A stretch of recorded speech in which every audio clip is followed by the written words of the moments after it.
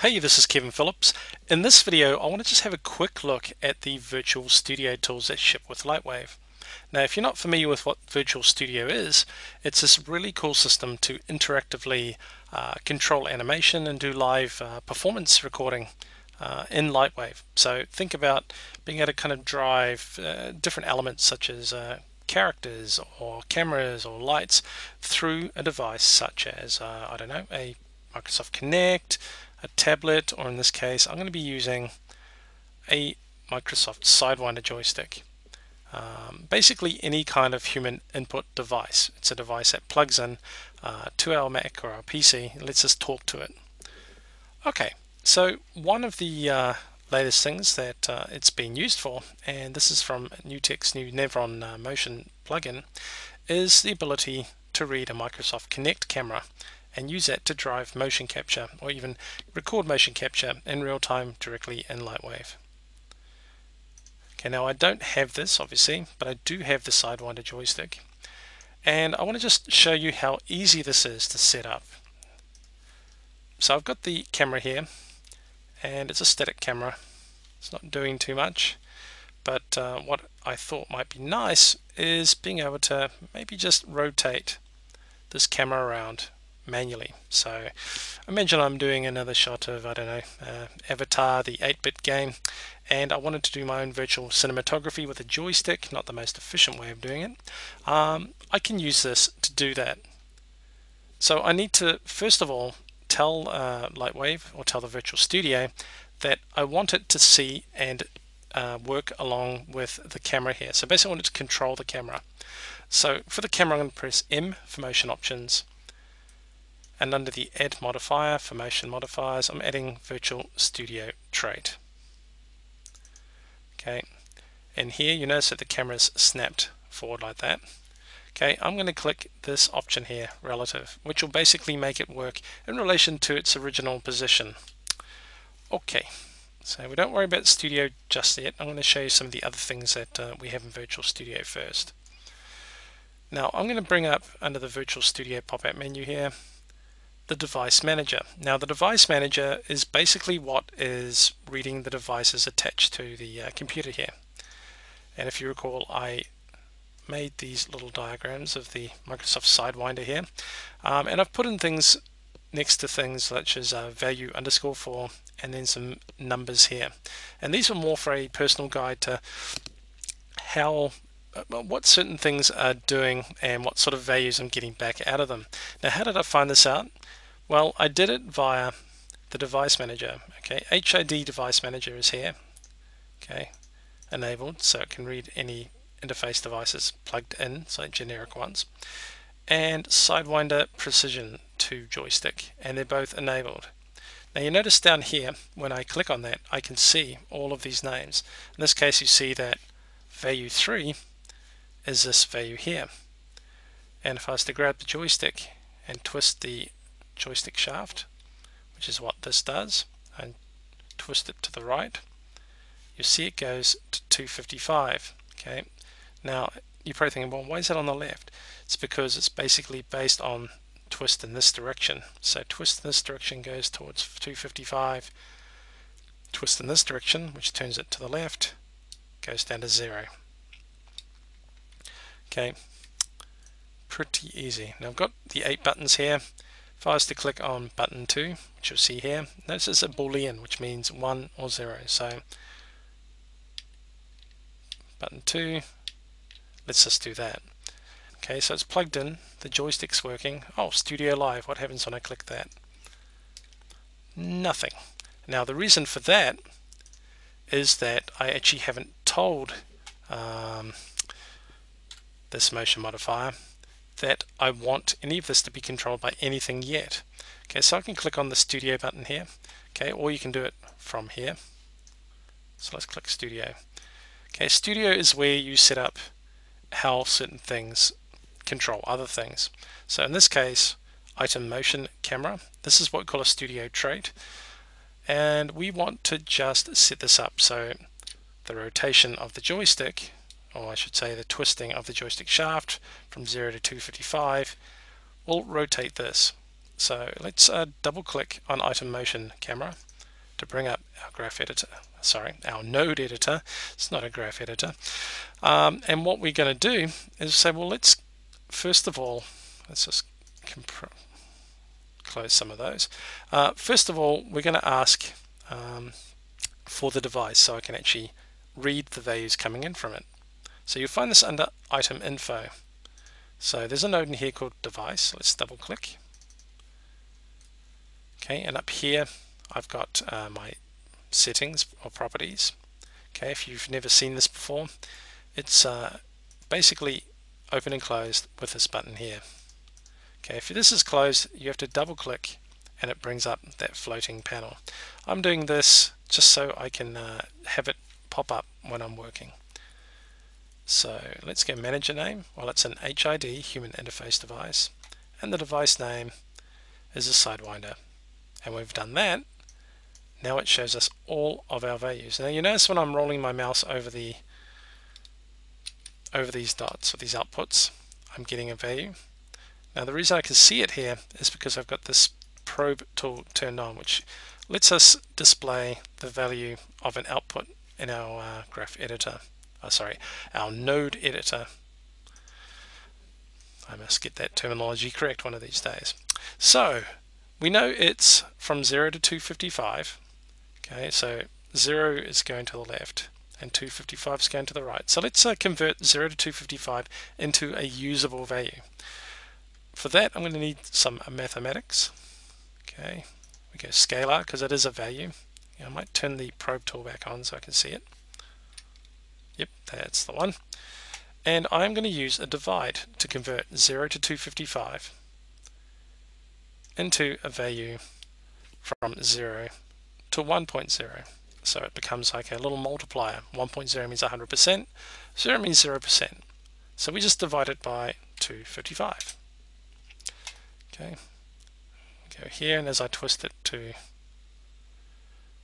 the left, it goes to 0, and as I twist it to the right, it goes to 1. Perfect. Now I want to take that and I want to maybe just kind of convert that into a positive and a negative value so I can work out whether to rotate it left or rotate it right. So I know that going to the left, which will be the negative direction, goes to 0. Okay, and going to the right goes to 1. So if I was just to maybe subtract 0.5 from that, let's go down to a subtract node, and we go result into A, and then we'll say in B minus 0.5. Okay, if I rotate to the left, I get 0.5, and rotate to the right, I get 1.5. Now,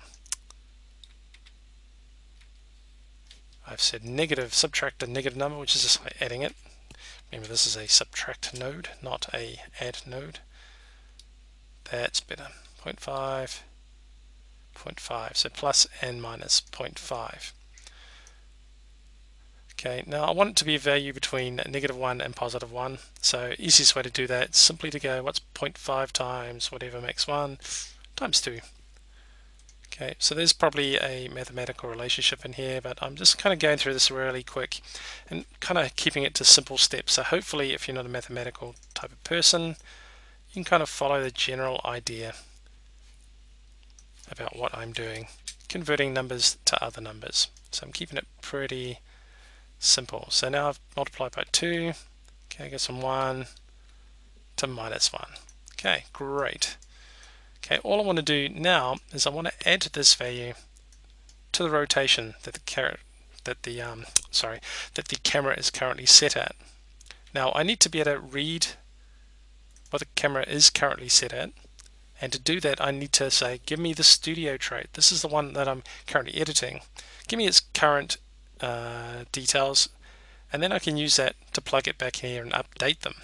So under item info, we've got studio trait to add that node, and we're just going to select the same one we're editing. So I can retrieve information from here, modify it, and then update it in here. Okay, so we just need to add that 1 or -1 degree onto a rotation based on the swivel of our joystick there. So let's have a look. We need some more clever mathematics, I'm sure. Okay, and I'm going to try and keep this fairly straightforward as well. So I need to, for a start, let's just kind of say, well, H, P, and B is rotate, so heading, pitch, and bank. So let's say basically X, Y, and Z, we just think of those as H, P, and B. Let's go vector, and let's say let's blank out the heading. Okay, so where are we? We need to go, for this I'm going to use a multiply vector. So basically what it does is it multiplies the X, Y, and Z value here by an X, Y, and Z value there. Now if I want to blank out the first one, well, anything multiplied by 0 is 0, so it zeroes it out. Okay, I want to keep these other ones, so let's multiply them by 1, so just say number by 1 is 1. Well, it's 100% of that value, no change. I'm going to then take this new rotation value, which is -1 to +1. I'm going to turn this into a vector. Okay, so I'm going to turn it into a XYZ, but making that X, which is what I've zeroed out, whatever that value is. So under tools we have a make vector, and here we've a result to the X, and by default these are already set to 0, so it's going to make a vector that looks like that. And all we need to do is just add these back together. So back to our maths, vector add. So we'll take this one and we'll add it to this one. Then I'm going to feed that straight into rotation.